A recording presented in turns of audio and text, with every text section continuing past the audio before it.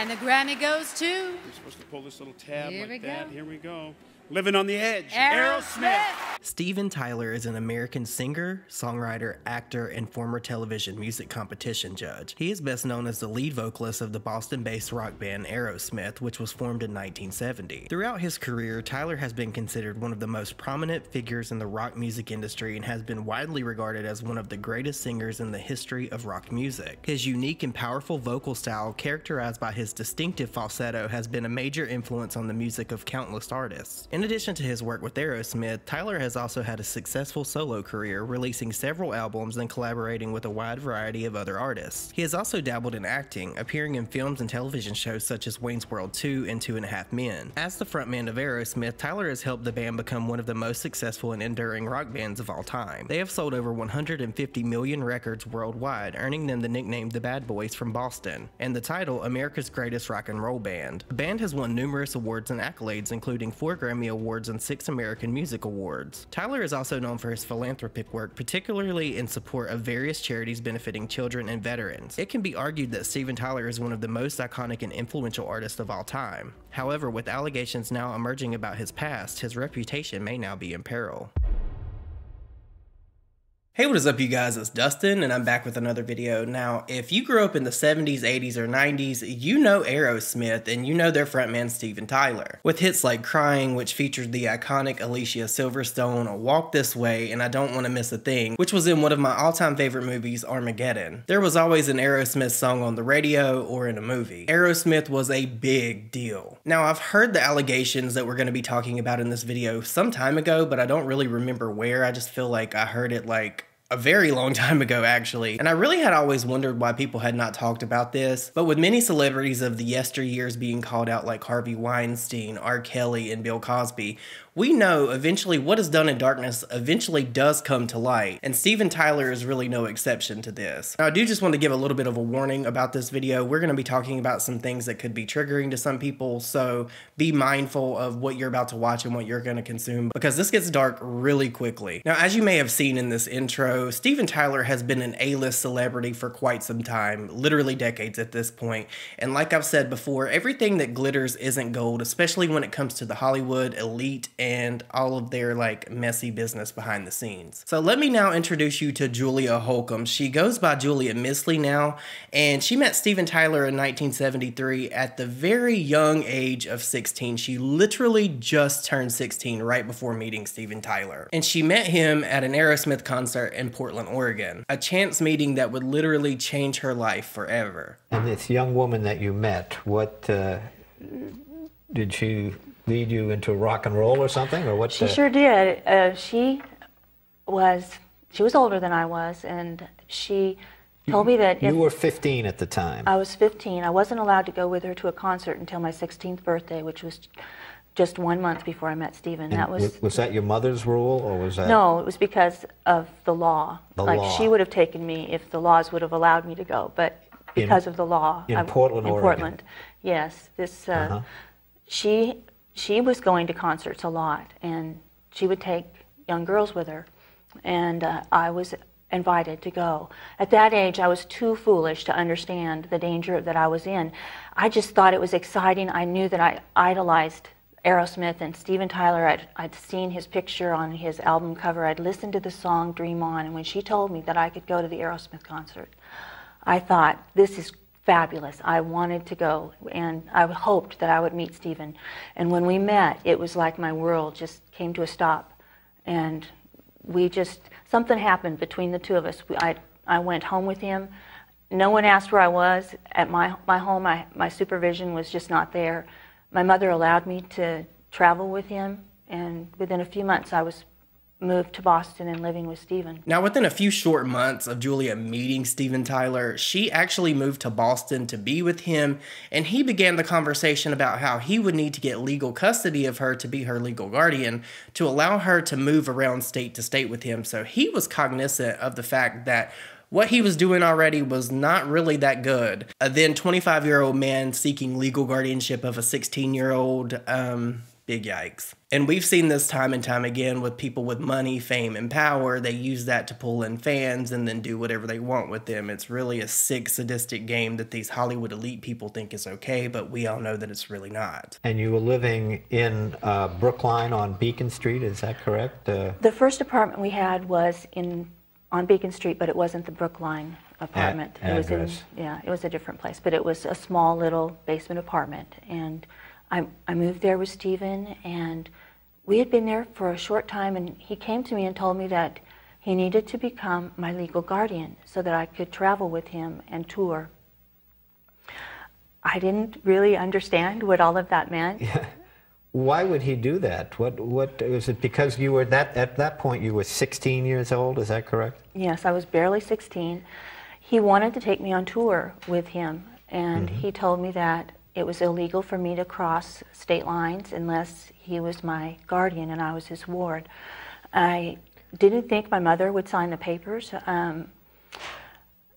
but he came to me very shortly after that and he had the papers signed. And I remember almost being devastated. I felt kind of abandoned. The fact that Julia's mother was just okay with this and let her just gallivant across the country with a 25-year-old man in a rock band, and you all know the reputation that rock bands had at the time and what they were doing, her mother is trash for that. And I'm sorry, I'm not going to take that back. I'm not going to sugarcoat it.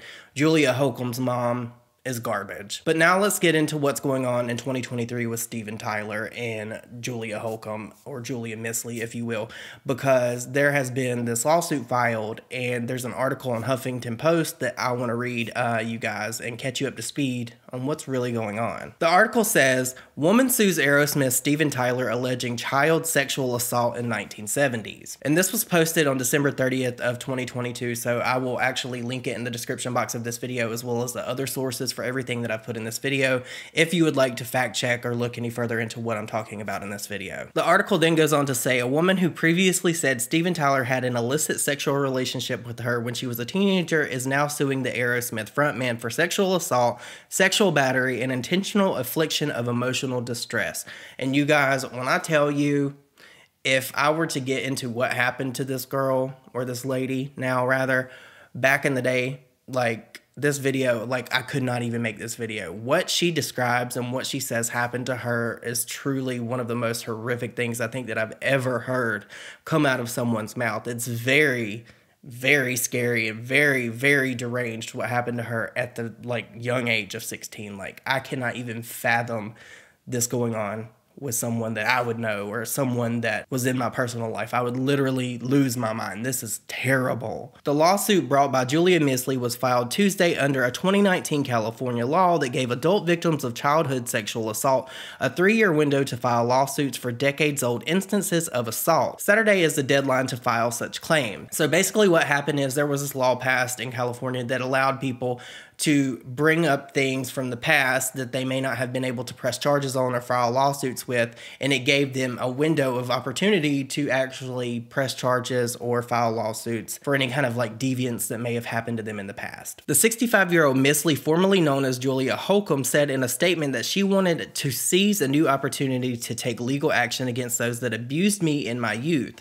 The Associated Press does not name victims of sexual assault unless they publicly identify themselves. And I was truly shocked when I started researching all of this, because there is a ton of video evidence and a ton of Julia actually speaking out and making an argument against Steven Tyler. Like, I knew about this, but I didn't know that she had spoken so much about it, and just it has fallen on deaf ears, and I don't understand why. While the lawsuit doesn't name Tyler, Misley identified him by name in the statement issued through the law firm Jeff Anderson and Associates. She has also recounted her experiences with Tyler in prior interviews, and Tyler discussed her relationship with a teenage girl in 2 books, published in 2011 and 1997. So that right there lets you know just how bold Steven Tyler is. Like, you talked about this in a book, dude, not once, but twice. And I'm really saddened by all of this, because literally, like, my childhood was Aerosmith songs. The acknowledgement section of his memoir, Does the Noise in My Head Bother You?, thanks a Julia Holcomb, which Miss Lee has said is a reference to her. Representatives for Tyler did not immediately return requests for comment Friday. The lawsuit alleges Tyler used his role, status, and power as a well-known musician and rock star to gain access to groom, manipulate, exploit, sexually assault Miss Lee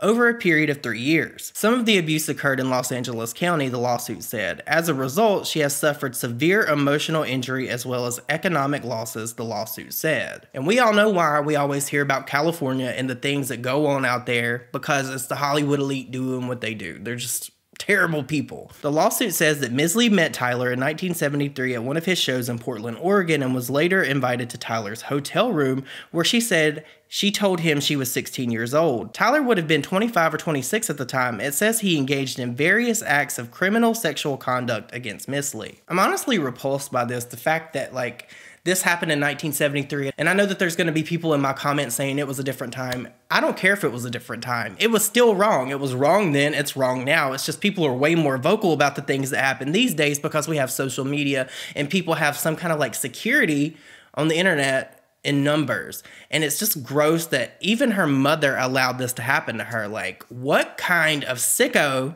allows this to happen to their child? The lawsuit alleged that Miss Lee became pregnant in 1975 as a result of having sex with Tyler, and that he later coerced her into having an abortion. And you guys, that's what I'm talking about. If you go and watch some of the videos that I have linked in the description box of this video about this, and it's actually Julia's own words, you will be horrified, mortified, just completely shook and disgusted with what she says happened to her. It's truly just next level sickness. Tyler further harmed Ms. Lee by publishing memoirs that detailed parts of their relationship without her knowledge or consent. Doing so subjected Ms. Lee to public attention and scrutiny, which re-traumatized her and made it harder for her to recover, the lawsuit said. And I can only imagine the grief and turmoil that this put her through, because this is literally like a wound that he just reopened because why? He can. He's Steven Tyler. You know what I mean? It's the person in power always is doing whatever they can to try to get it on the person that they've hurt. And I have been on the other side of a similar situation, not like to this degree, obviously, but like when someone just stabs at you and cuts at you, like it's just reopening wounds that don't need to be reopened. And him putting her in this memoir or memoirs was really uncalled for. Like, you've done enough to her, Steven. In Tyler's 2011 memoir, he mentions meeting an unnamed 16-year-old girlfriend-to-be. He wrote he almost took a teen bride and got her parents to sign over custody so he wouldn't get arrested when she went on tour with him out of state. So that right there lets you know that Steven Tyler already knew that he was playing dangerous games. I hate that it's actually taken this long to get him into a court system to actually hold him accountable for what he did in the past. Like, there's no amount of records, there's no amount of clout or any amount of money that will ever make what Steven Tyler did to this person okay. And I think that it's time that he pays the piper. By including plaintiff's name in the acknowledgement, he left the readers and public without any doubt of plaintiff's identity. The lawsuit states, adding that she was confronted with a picture of her own face on a tabloid cover at a grocery store after the book's publication. Like, can you imagine having all of this horrific, traumatic stuff happening to you, and then you go into the store to buy groceries and you see your face beside Steven Tyler, the person that perpetrated all of this trauma? Like, I get where she's coming from with this lawsuit, and I think that whatever number she is asking, she should get that plus some. Tyler's relationship with the teenage girl is also referenced by several people in Walk This Way, a 1997 autobiography of Aerosmith in the oral history format. The teen is given the pseudonym Diana Hall, and at one point is described as pregnant. Tyler said he was thinking about marrying her, referenced abortions, and called it a tricky situation all around. Well, no, it looks like what the tricky situation is going to be is him in court trying to defend himself in a decades-old case where literally there's so much evidence against him. Julia has spoken ad nauseum about this, and the fact that it's taken her all the way to 2022 to get to a point where she's able to like go after him legally is sickening. The lawsuit seeks monetary compensation of an unspecified amount. Give it to her. Give it to her. Give her every penny plus some that she asked for, because she deserves it.